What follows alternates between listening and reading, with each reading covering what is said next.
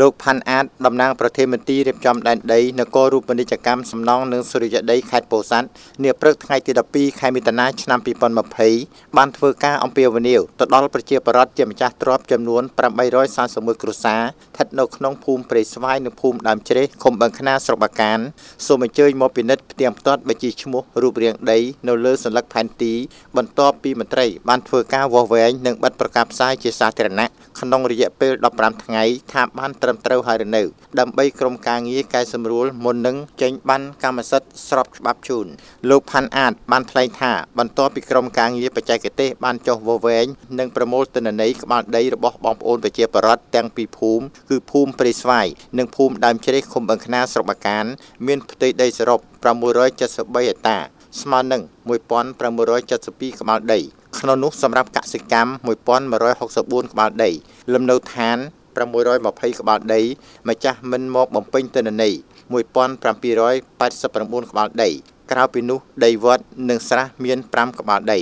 ការបិទប្រកាសផ្សាយជាសាធារណៈនាពេលនេះក្នុងគោលបំណងជំរុញឲ្យបងប្អូនប្រជាពលរដ្ឋជាម្ចាស់ទ្រព្យមកពិនិត្យដោយភ្ជាប់មកជាមួយនៅបង្កាន់ដៃអត្តសញ្ញាណប័ណ្ណសិភៅគ្រួសារសមុទ្រកំណើតទៅលើប្រភេទទ្រព្យបញ្ជីឈ្មោះរូបរាងដីទាំងដីកសិកម្មដីលំនៅឋាននិងចំនួនក្បាលដីមានគ្រប់ចំនួនតាមការគ្រប់គ្រងរបស់ខ្លួនហើយឬនៅបើមិនទាន់គ្រប់ជ្រុងជ្រោយទេនោះធ្វើការតវ៉ានិងកែតម្រូវរួចផ្តិតមេដៃចំពោះមុខមន្ត្រីប្រចាំការនៅទីនោះក្នុងរយៈពេល15ថ្ងៃរួចរៀបចំសំណុំបែបបទជូនគណៈកម្មការរដ្ឋបាលខេត្តធ្វើការបូកសរុបមុននឹងចេញបានកម្មសិទ្ធិស្របច្បាប់ជូនអ្នកកាន់កាប់ណាមួយដែលបានបំពេញគ្រប់លក្ខណៈលោកស្រីខៀវរ៉ានីអភិបាលរងស្រុកតំណាងលោកអភិបាលស្រុកបាកានបានថ្លែងនៅអំណរគុណចំពោះថ្នាក់ដឹកនាំនិងមន្ត្រីជំនាញមន្ទីររៀបចំដែនដីនគររូបនីយកម្មសំណង់និងសុរិយោដីខេត្តដែលបានបញ្ជូនមន្ត្រីជំនាញមកវាស់វែងនិងចុះបញ្ជីដីធ្លីមានលក្ខណៈជាប្រព័ន្ធដែលសកម្មភាពនេះបាននឹងកំពុងដំណើរការជាបន្តបន្ទាប់យ៉ាងមមាញឹកទាំង5ដំណាក់កាល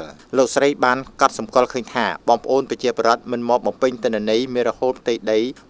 1789ក្បាលដីនេះដោយសារពួកគាត់មិនយល់ច្បាស់និងមិនឲ្យតម្លៃនៃការចុះបញ្ជីដីធ្លីមានលក្ខណៈជាប្រព័ន្ធទើបពួកគាត់មិនបានចូលរួមជាហេតុធ្វើឲ្យក្បាលដីនៅសេសសល់ច្រើននៅត្រង់ចំណុចនេះក្នុងនាមអាជ្ញាធរស្រុកសូមឲ្យប្រជាពលរដ្ឋដែលជាម្ចាស់ដីនៅក្នុងភូមិទាំងពីរមកពិនិត្យផ្ទៀងផ្ទាត់និងផ្តិតមេដៃទៅតាមការណែនាំរបស់មន្ត្រីជំនាញព្រោះពេលវេលាមានតែ15ថ្ងៃប៉ុណ្ណោះកុំឲ្យពេលវេលានេះកន្លងទៅតាមរយៈនេះលោកស្រីបានអំពាវនាវដល់ប្រជាពលរដ្ឋបន្តការថែរក្សាអំពីបញ្ហាសុខភាពដើម្បីបានរួចផុតពីជំងឺ Covid-19 រួមគ្នាគោរពច្បាប់ចរាចរណ៍ផ្លូវគោកជំរុញការដាំដុះបន្លែបង្ការនិងចិញ្ចឹមសត្វតាមគ្រួសារនីមួយៗកុំឲ្យដីនៅសល់ទំនេរសម្រាប់ដោះស្រាយជីវភាពប្រចាំថ្ងៃកាន់តែប្រសើរឡើងជាការពិតណាស់ថាគោលនយោបាយដីធ្លីនេះត្រូវបានប្រមុខរាជរដ្ឋាភិបាលក្រោមការដឹកនាំប្រកបដោយគតិបណ្ឌិតរបស់សម្ដេចអគ្គមហាសេនាបតីតេជោហ៊ុនសែននាយករដ្ឋមន្ត្រីនៃព្រះរាជាណាចក្រកម្ពុជាដែលមានក្រសួងនិងមន្ទីររៀបចំដែនដី